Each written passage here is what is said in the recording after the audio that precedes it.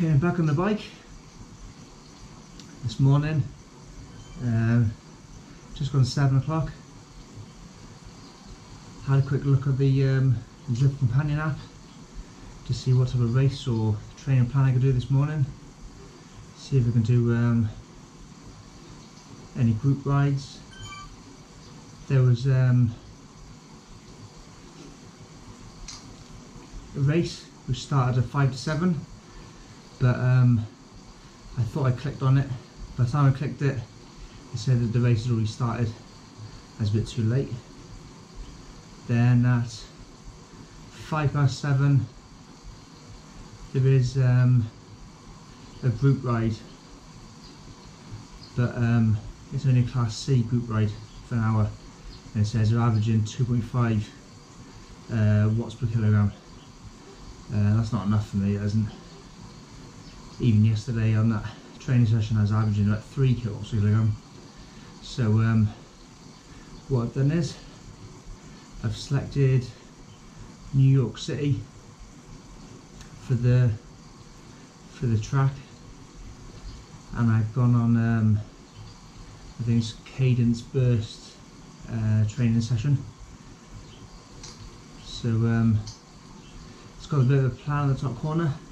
10-minute warm up, then 1 minute at 2:10, 1 minute at 1:40, do 3 of them, then 2 minutes at 2:20, and then there's 14 intervals at 30 seconds, then 2 minutes, 30 seconds, 2 minutes, 2:75, 2:20, 2:75, 2:20. So you fast, slow, then a 10-minute cool down. I think it's an hour. So the highest I'm going to go today is 2:75. That's quite easy. I was doing 3:75 sprint, 3:90 sprint yesterday. 2:75 a way to get to that. I can hold that for 30 seconds, quite easy. So it shouldn't be too bad today. Only about an hour this morning. Yesterday hit my calorie goal exactly, like exactly to the calorie.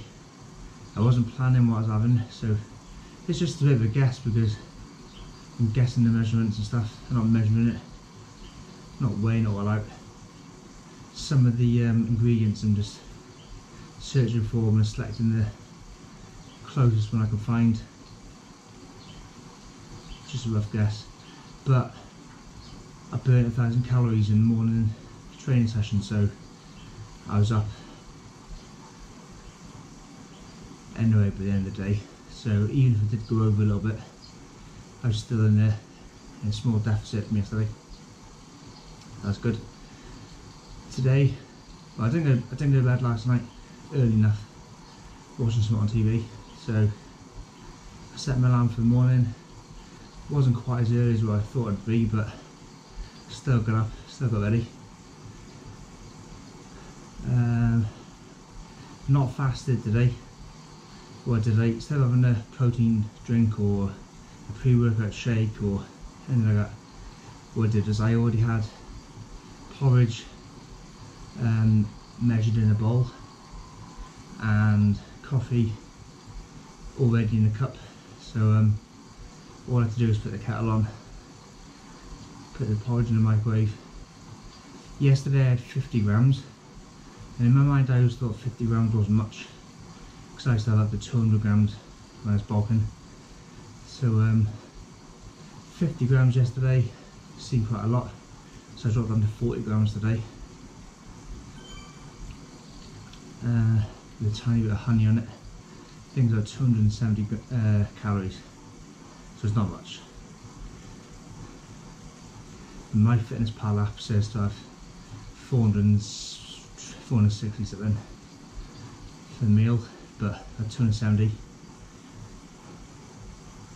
I'll easily burn 270 on this bike ride, so I'll be up.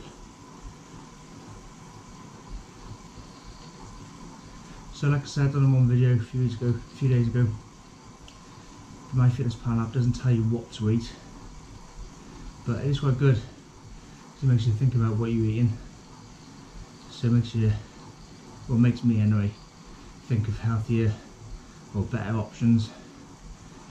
Like a little game really, trying to get the figures low to what I want them to be. But I'm not following the app of what it says I should have in calories and protein and carbs. I've adjusted that myself. So I'm having what I think you should have in protein and carbs. So just an estimate. It's nothing too serious. I haven't been told to do it. I haven't got to do it. I can eat whatever I like. But still just want to get lighter. Lighter means less work. Listening to a podcast or audiobook at the moment, talking about fitness, and it was making me think yesterday about a few things, a few of the subjects he was talking about. Talking about heart, oxygen, blood. So the last couple of weeks I've been thinking, haven't been doing it on purpose, I've been drinking less, just haven't been very thirsty. And I thought, well, because as you get fitter, you're not getting as hot, so you don't need as much water. But so if you're dehydrated by, I think, so many percent, well, it'll affect your FTP, because, well, it's to do with your blood. So if you drink less, you're dehydrated, so your blood volume decreases. If your blood volume decreases, because the plasma, your blood gets thicker and your heart struggles to pump it. So your heart rate goes up. If your heart rate goes up, but it's gone up because you're not actually working, it's just because it's thicker, so your heart's working harder for nothing. So if I can drink loads of water, thin the blood down, that'll reduce my heart rate. That might be why my resting heart rate hasn't been as low as what it has been for a while. Maybe it's dehydrated. What else?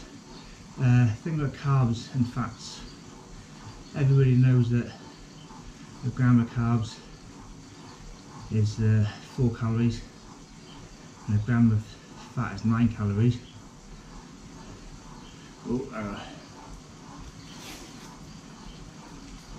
I'm going to spin it into it. But if you have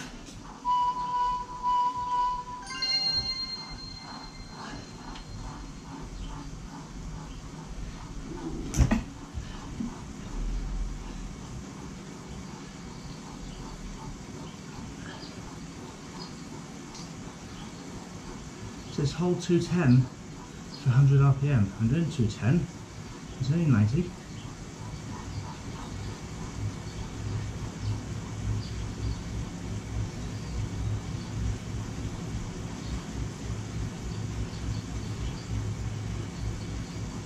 Yeah, but when you eat fat, you eat 9 grams. That's just 9 grams. When you eat a gram of carbs, you also absorb 3 pounds of water. So it's actually 4 grams.